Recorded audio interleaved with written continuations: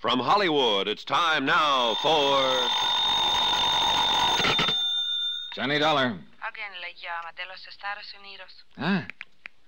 Johnny? Yes. Pat McCracken, Universal Adjustment in Hartford. Oh, hi, Pat. Now, listen, as you requested, I had a man sent out to Mrs. Lanfear's Long Island home to see if she'd return. I suspicion wrong, Pat. She's still here, very much so. Will you listen? Shoot. The man was a little over-ambitious. Let himself into the house through a basement window. So? While he was there, the telephone rang. He wasn't crazy enough to answer it. Crazy like a fox. It was long distance from right where you are now, San Juan del Perro. And, Johnny, I suspect it was from the man on whose policy she's made a claim for $250,000. Her dear departed husband, Douglas Lanfear. Right. And if so, her claim on him, at least, is fraudulent. So see if you can dig up some proof. Brother, I have it. The man is anything but dead. Huh? It was Douglas Lanfear who wrecked our plane when we tried to land here a few hours ago. Then, Johnny, get him. Sure. If he doesn't get me first.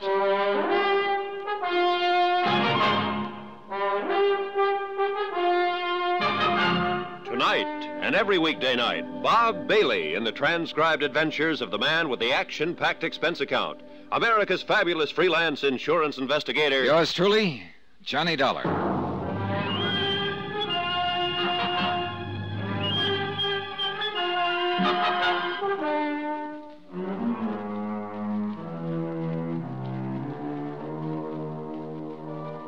From Special Investigator Johnny Dollar, location San Juan del Perro, Nicaragua, to the Universal Adjustment Bureau, Hartford, Connecticut. Following is an accounting of expenses incurred during my investigation of the Sea Legs matter. $250,000 insurance claimed by Mrs. Constant Lanfear for the death of Douglas Lanfear. An additional $150,000 for the loss of the yacht, the Sea Legs. Claim number 1 now proved to be fraudulent. As for number 2, the claim on the yacht. Expense account item 14, $2 American.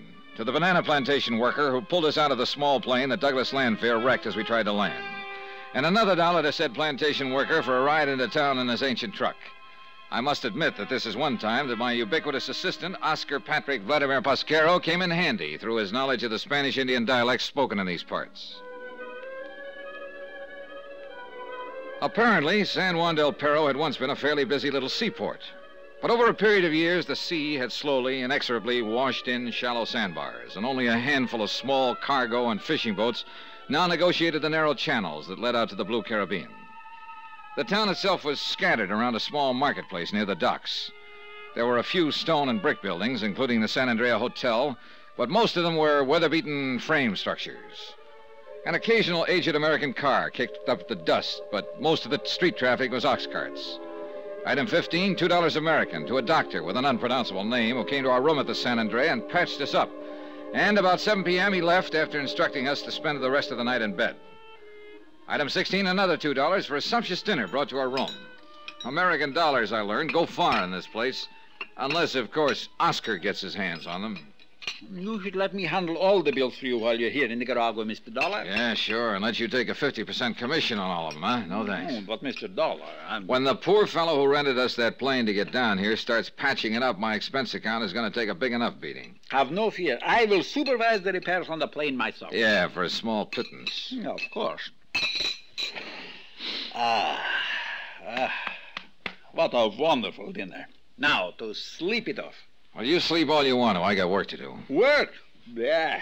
Besides, you still haven't told me why we flew down here in the first place. I still don't understand. Listen, Oscar, a couple of years ago, Lanfear lost a power cruiser off the Boldero Islands. I know. I told you I helped him and his wife and his captain get to shore. He collected $85,000 for that boat from his insurance company. I saw the boat. It was worth the $85,000. So he should have insured it for more, maybe $100,000. Made himself a profit. Really, a very poor businessman. Will you listen? The ease of collecting on that loss must have given him ideas. What's more he could do with some money? The parental estate was running low. Anyhow, a few weeks ago, he brings a yacht, a motor sailor down here. The Sea Legs. Right. This one's insured for $150,000. And his own life is insured for $250,000. Aha. Maybe he's not such a bad businessman after all. He takes the Sea Legs out to the very same place where he lost the first boat. This time, he leaves his wife ashore. He and the skipper go out alone, presumably to check on some new radio equipment he's installed. Sure, we made the radio contact from my own personal sender on shore at Porto Gardo. But the contact was suddenly cut off. I heard it. And the next thing we know, Mrs. L is back at her home on Long Island claiming a total of $400,000. Well, why not if she thought he went down with the boat? Because I don't think she did. What's more, I'm going to prove... Of course I knew it all the time. Because if he drowned off the Boldara Islands, what was he doing here today, driving the car that wrecked our plane? Unless he was dead. And do you know something, Mr. Dollar? I don't believe it. Oscar, there was somebody in the cabin of that other plane waiting to take off with him after he smashed our landing gear. You didn't see who? No, but I'll give you odds it was constant Landfair. Another thing, she said that when the sea legs went down, she heard it go over the radio. You said that the signal just suddenly cut off.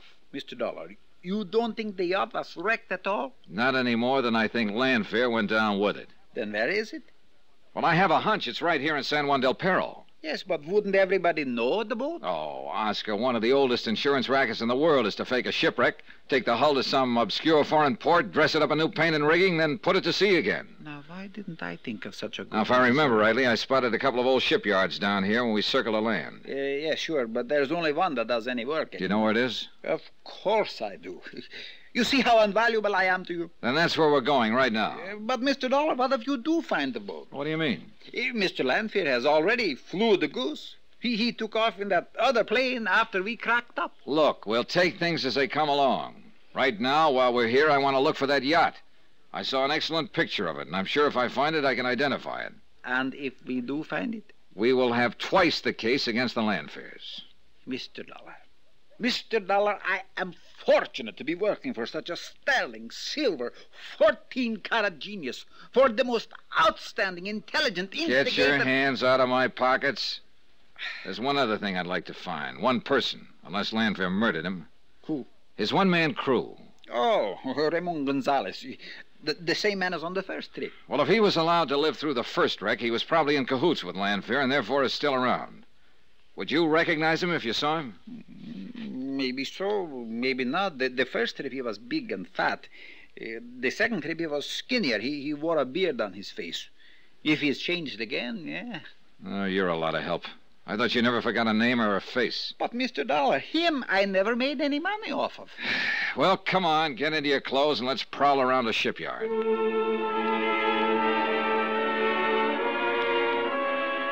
It was only a few minutes after 8, but the town was practically asleep, except for an old saloon down near the docks.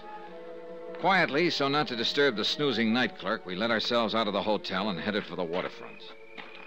The night was clear and moonlit, so we had no trouble finding the way. I glanced hopefully into the open door of the dockside saloon as we passed it, and I chuckled at the incongruity of the music blaring away. But, of course, saw no one that... Wait a minute, Oscar. Yes, sir? At that table in there, drinking beer. Hey, could one of them be the Raymond Gonzalez you mentioned? So who can tell from here? In San Juan del Perro, there must be 100 who are skinny and wear a dirty little beard on their face. Could you tell from close-up? Sure. Would he recognize you? So what? Well, it might not be very healthy for you. Mr. Dollar, working on an important campaign for you, my dearest friend, I would gladly lay down my life for you. For a small pittance, of course. Of course. Anyhow, how would he know I am working for you? Okay then. Saunter in and take a look. Okay. I'll wait right here.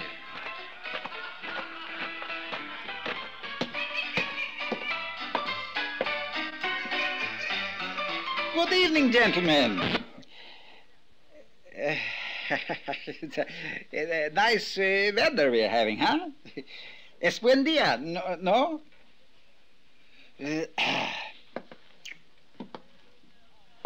Well, if it isn't my old pal Ramon Gonzalez.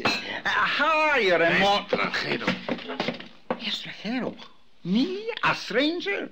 Why, I'm one of your oldest and dearest friends. Es mi amigo, remember? Sálgate, extranjero. Get out. But I am Oscar Patrick Vladimir Pesquero. You know, just a fine old Spanish name. Who helped you ashore that time when you... No. Put on that bottle. Salga, lárgate de aquí, o si no te mato. Oh, no. Te mato.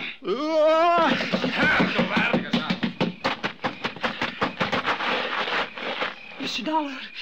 Mr. Dollar. Yeah, I don't think they liked you to interrupt their little beer party. He threatened me with a knife. He said he would kill me. Is he Ramon Gonzalez? Who? Yeah, oh, yes, I'm sure of it. You see, Mr. Dollar, he did not go down with the ship. You're telling me. Well, aren't you going to do something about him? Later, if I locate the sea legs. Cautiously, quietly, looking back over my shoulder now, we prowl through the old shipyard.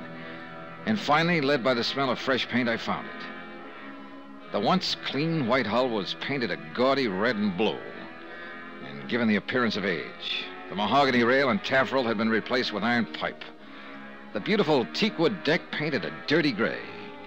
The wheelhouse had been moved, the cabin altered, even the mast, bowsprit, and general rigging changed. Stanchions, cleats, all the hardware that had once been polished bronze was now corroded or painted over. All in all, a quick, very thorough job of disguise, of change, from a graceful, expensive yacht to a rather weary-looking fishing schooner. But it was the sea legs, all right. I would never believe it, Mr. Dollar. I never would have recognized it. Are you sure? Wind your hand over the transom here. Hmm? You can feel where the lettering has been painted over. I'll strike a match so I can see. Better not. Somebody... It's too late now. But do you see where the outline of the lettering is underneath this last coat of paint? Sea legs. But it was such a beautiful boat. And now it looks like a dirty old tramp. Well, what do we do now? Go back to that saloon and latch on to Ramon Gonzalez. Make him talk. Sure. Only, I'll wait for you. Huh? Well, he's so big and strong, Mr. Dollar, and that knife in his belt. Why, I thought you said you'd lay down your life for him. Sure. But what could he tell you that you don't already know now? Where the Landfair's headed when they took off in that plane. Come on. But Okay, you lead. Alto, senor. Mr. Dollar, it's him. You light a match to show me the way. Gracias. I was afraid of that. Look, the knife in his hand. Oscar, if he makes one move to throw it, pull the trigger. Trigger? What Yo, trigger? am I good? No, I swear But I have a couple of fists.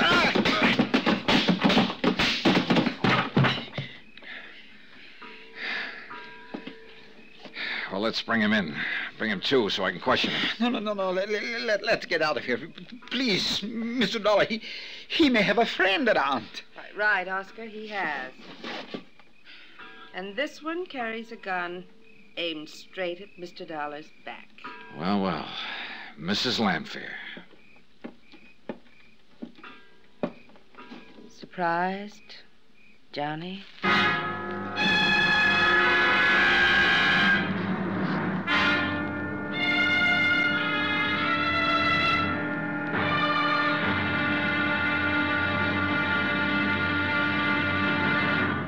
Now, here's our star to tell you about the final episode of this week's story. Tomorrow, sometimes when you wind up a case, things take a turn, a sudden switch that makes you wish you hadn't won.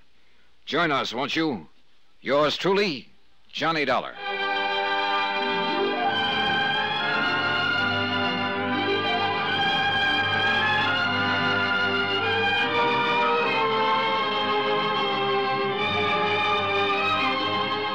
Yours truly, Johnny Dollar, starring Bob Bailey, is transcribed in Hollywood. It is produced and directed by Jack Johnstone, who also wrote this week's story. Be sure to join us tomorrow night, same time and station, for the next exciting episode of Yours truly, Johnny Dollar. Roy Rowan speaking.